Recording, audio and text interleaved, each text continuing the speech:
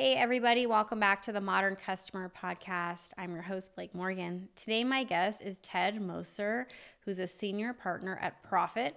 Profit is a growth and transformation strategy where he helps leading data and software-enabled companies to anticipate market evolution, craft distinctive platform growth strategies, and realize their ambitions.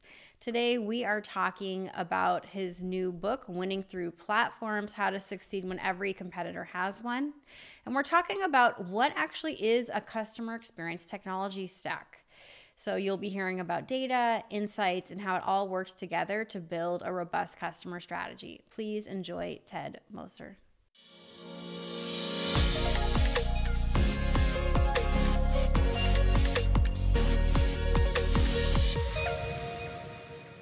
Hey, Ted, welcome to the Modern Customer Podcast. Are you in the Bay Area today? I am, Blake. I'm in the Bay Area. Pleasure to be here. For our audience that don't know you and don't know Profit, let's just hear the high level of how you came to be in this role at Profit. Profit is a growth consultancy. So we have a mission to help our clients achieve what we call uncommon growth. I'm a senior partner there. I work with tech clients and clients for whom technology is becoming a big part of their business if they weren't born tech. The Profit company is about 600 folks around the world. We help clients with growth strategies and then cascade those down into innovation they need to make at the business model and portfolio offer level, then branding, go-to-market excellence, and then organization and operating models for growth. So we're really helping our clients create integrated growth programs that accelerate their rate of growth. Okay. So you said operations. For me, my ears always perk up when I hear that because that's a big part of customer experience. How much of your work is around customer strategy and anything with the word customer in it for your clients? About 100% of all projects have the word customer in them. Yeah, good. What inspired me to, write the book that I recently wrote around winning through platforms was the reach the platforms into the customer use journey.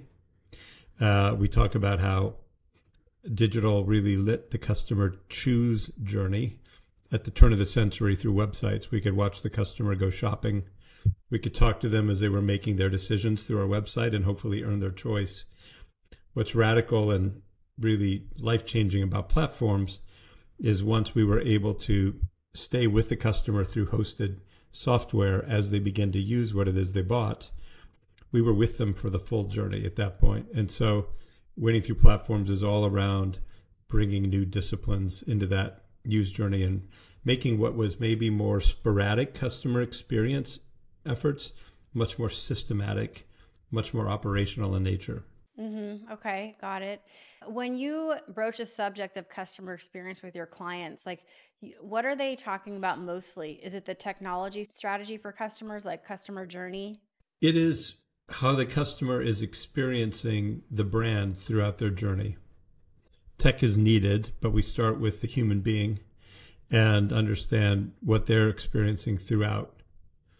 We used to have to check in with the customer through research because companies weren't connected to their customers as they drove their car, as they wore a pair of running shoes, as they used their oven, as they slept on a mattress. But now with sensors and interactive software, as the customer is going through their journey, I'm there with them as the company. I'm able to watch what it is they're cooking. I'm able to watch their sleep patterns at night and how their temperature is changing and change the mattress to make it firmer or less or cooler or hotter or change the angle. And what's happening is because I'm with the customer as they're using what it is that they've acquired from me, my whole experience with them of a product becomes an always-on service of some sort of value added. And then with AI coming in, increasingly it's an intelligent service that's all the more figuring out what the right thing to do for the customer is in the next moment. So I think customer experience is going from moments of signature experience, these peaky moments, the spiky moments, that at this moment I'm going to wow the customer. There's still a lot of value in that. but it's becoming an always-on digital wow throughout their experience. And if that can become more systematic, it really changes the value that a company can add to the customer through experience. So let's just talk about your book a little bit. When it was sent to me, I was interested in this idea of platforms that, yeah, I mean, platforms are so important, and increasingly every company is a tech company. What are some of the main ideas of your book in how to win with a platform? Let's say if you're a brand and you want to either get started or improve what you're doing.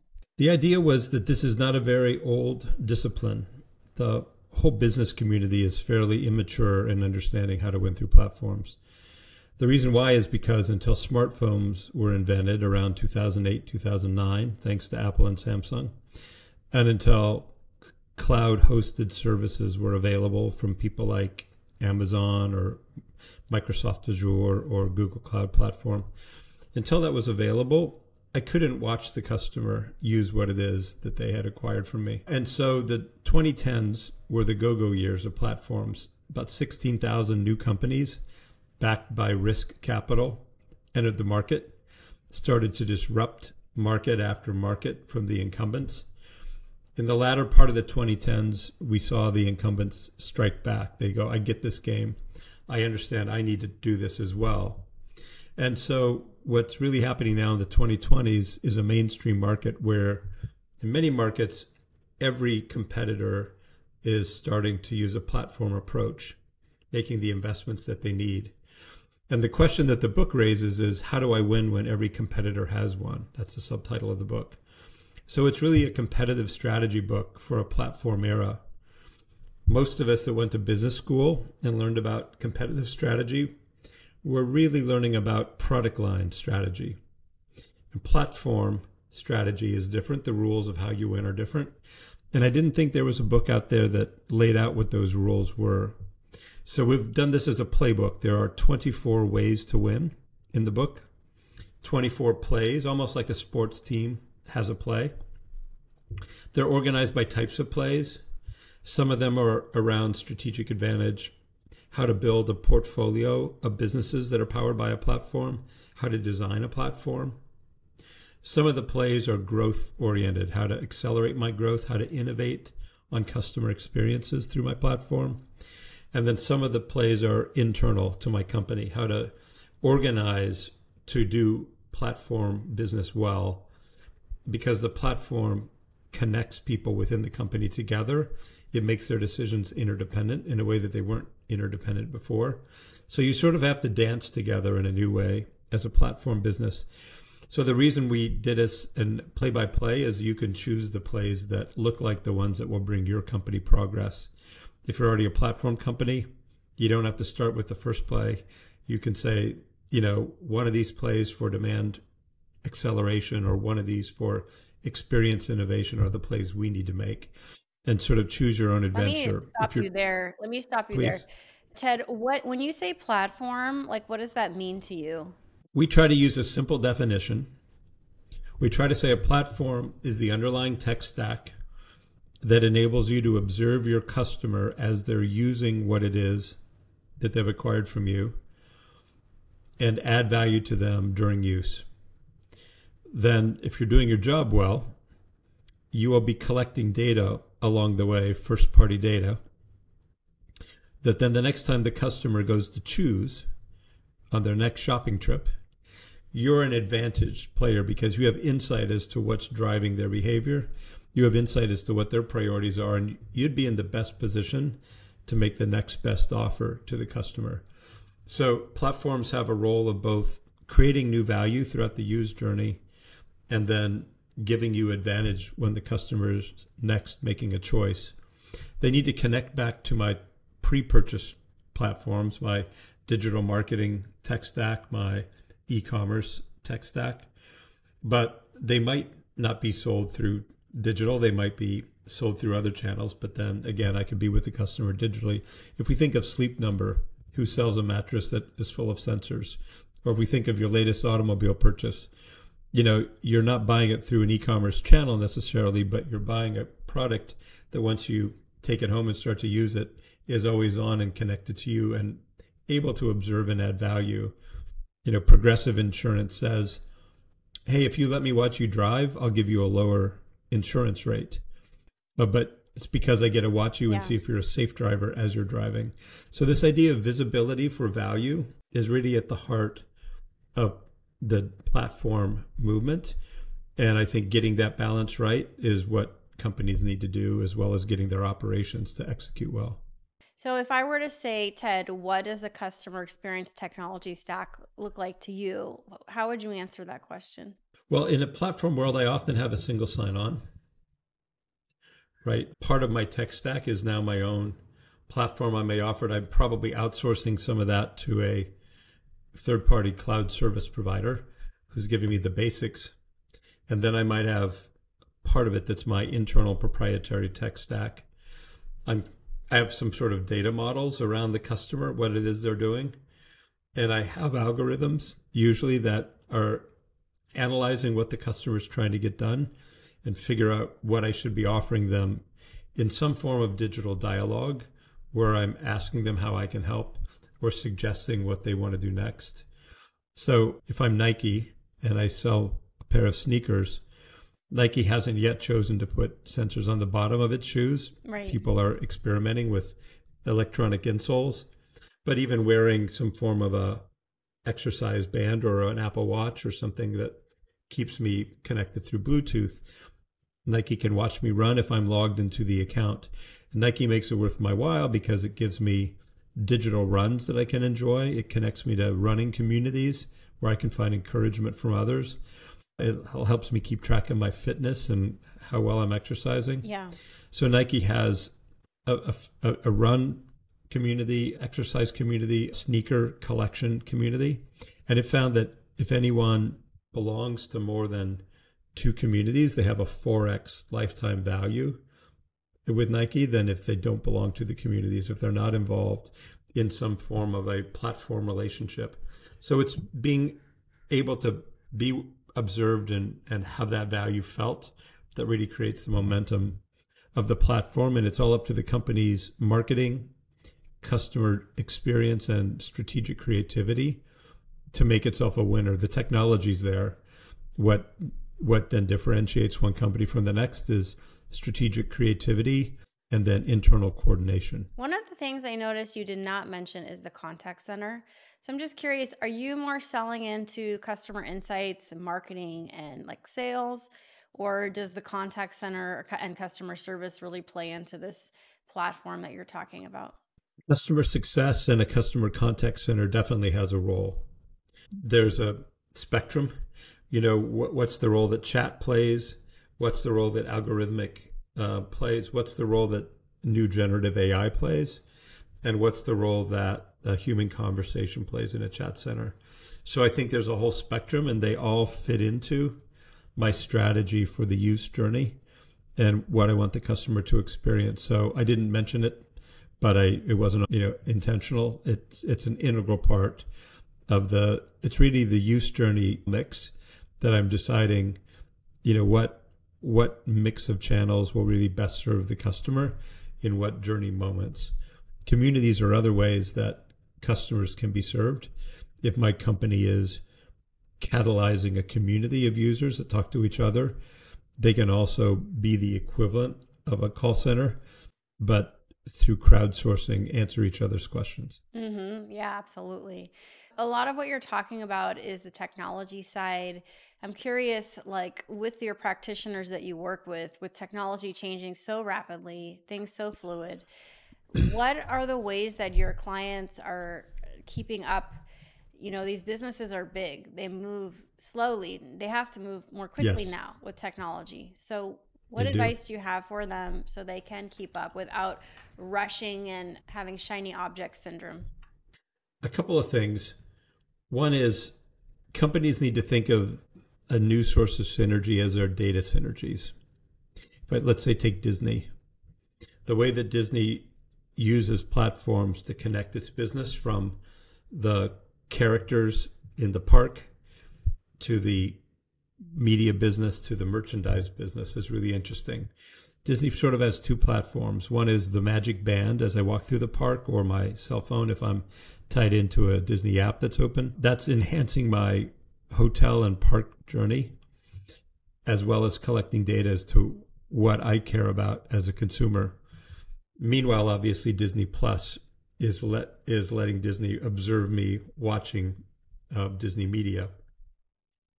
Those two sources of information then inform the merchandise business, which used to be a street corner business, now has become an e-commerce business. But what's interesting is the way that the offers of merchandise are now being integrated into what Disney's learning about me as a customer across my park and my media experiences. So I might, on the back end of a Disney media experience, be offered merchandise that's unique to the show that I just watched and can only be purchased at that point in time. And you're beginning to see this data synergy across the Disney experience. So I think companies, back to your question about avoiding the shiny object, they really need to first figure out what data flows will give them superior customer experiences and superior customer insight throughout the use journey. And then if you work backwards from that, you get to data architecture. And then if you work back from that, you get to tech stack. But starting with tech stack and the latest speeds and feeds of some new layer in my tech stack, it's probably not the right starting point. It's probably not the right springboard. Mm-hmm. But customer understanding and data strategy is. If you were to advise a practitioner, Ted, and you gave them a shopping cart and you sent them into a store and they were really starting from square one and they had to put all the technologies and the software in their cart to run a beautiful customer data program and customer experience software program, tech stack, what would you tell them to put in their cart? Are there a couple things that they would need? Well, a good customer success package would be important. I think being able to measure whether the customer is using my product, whether it's using all of its features. Often platforms are multi-module. In a B2B world, they're multi-module platforms, and the customer might only be using one. And within that one, it might not be using all the features they could. So understanding what value the customer is getting from what it is they subscribe to, if it's a subscription business or even if it's not, what value they're getting from being on the platform is critical. Because I've really got two goals. I have the goal of acquiring new customers, of turning strangers into customers for the first time. And then I have the goal of taking new customers and growing their lifetime value. I would start with customer success because that's the first step in making sure I can grow that lifetime value. And then the digital product or service itself that the customer is using becomes another part of my tech stack. So I have to have my digital product or service teams interacting with my marketing and customer value growth teams in a new way that they didn't have to interact before. Before the product management teams and the marketing teams could sort of throw things over the wall together. In this world, they're running on the same customer interaction and they both are watching for their own purposes. So I think I'd want great customer success software. I'd probably then turn to my digital product and service architecture and learn how to turn that into what looks like a data collection tool that looks more like a digital marketing tool, but it's all around building customer momentum and understanding how to grow customer value. Do you think customer success is a term that any industry can use, or is it mostly for like B2B software subscription companies? Like, let's say a trucking company, a logistics company, a company that sells canned soup. Customer success, is that for everyone? Yep. Okay. What does it mean to you? For me, I think you're raising the point of, I think how easy is it to watch my customer? If I'm selling canned soup, it gets harder, number one, because I want to have sensors on my spoon and I want to have sensors on my lid of my can. But what I will have going forward, if you look at what Haier, the appliance maker's done, there's now a barcode reader in the refrigerator. And most of my products have a barcode. And so what I can do is look up on a cell phone now and say, what's in the fridge? How close are they to the expiration date? AI can tell me what meals could I make for dinner tonight out of what I have? And do I need to ask my supermarket to deliver something so that by the time I get home, it's there, that I can make the meal I want. So even if I'm not a put a sensor on it company, I might get new insights based on someone else's platform. If I'm a yogurt maker, I can watch the pots of yogurt leave one at a time from the fridge. If I'm tying into a new data service, it's not the one that I've been relying on. I've been relying on the supermarket's checkout data service to go, when did they buy and what did they buy? What platform world is going to let me ask is, when did they use and what did they use? And that insight is actually possibly more valuable than the purchase insight. Because if I find that the yogurt's disappearing at twice the velocity of what else is in the fridge, it raises new questions of, how do I then think about serving that customer better if they're running out of yogurt before they go on their next shopping trip? So I think there's all sorts of new opportunities. I would bet in 5 years, 10 years, somebody's going to offer to geofence the kitchens of at least medium income family and up. Probably it'll be Amazon. But as you could imagine, if I can watch you pull food out of the pantry as well, back to the canned tomatoes, they may not be sitting in the fridge, but they may be sitting in a drawer. And the old question is, what's the value you'll bring me if I give you visibility into what's in my kitchen pantry? Yeah, And I think that's the kind of though. world we're going to be moving to. I really wouldn't want Amazon. I already feel a little nervous with some of these technologies in my house that they're listening. I wonder, would you have trouble? I mean, that's right, a Blake. pretty big, security. That's a lot of trust the customer has to have with so many data breaches and security issues. I'm not sure if that one's going to happen. You're right. You're right to be skeptical. First of all, a certain part of the book we talk about plays around giving the customer a better data deal as one of your growth moves. What would it take in terms of value for the customer to allow visibility? And there are other parts of the book we talk around the culture of mutualism, of not being a parasite if you're there able to watch, but being somebody who's doing things for the customer proactively to create win-win value. And the customer is going to figure out the ethos of its company. This whole platform world puts data privacy and data ethics and company culture expressed through what they're doing with data at the heart of the customer relationship. To your point, if you and I are saying something and all of a sudden we get creepy ads, or if we start to go shopping for an airline ticket and all of a sudden the airline price goes up, we worry that the companies are using visibility against us rather than for us. And so I think at the heart of the platform conversation is, am I willing to honestly deliver value through ethical relationships with my customer for visibility? If not, they won't give me the visibility and I won't get the chance to play, if you will, from a business perspective. Yeah. I mean, it seems like this will be the year of data insights. A lot of people are talking about it, actually getting really good data insights. So I think that's a really interesting note to wrap on. But I wanted to get to know you a little bit doing some rapid fire. Does that sound fun? Please. Love to. Okay, perfect. All right, Ted. Well, you are a tech person. I assume you're streaming shows. What's the last great show that you streamed? I have to say I'm a fanatical Peaky Blinders fan, number one. I just think Cillian Murphy's just an amazing actor.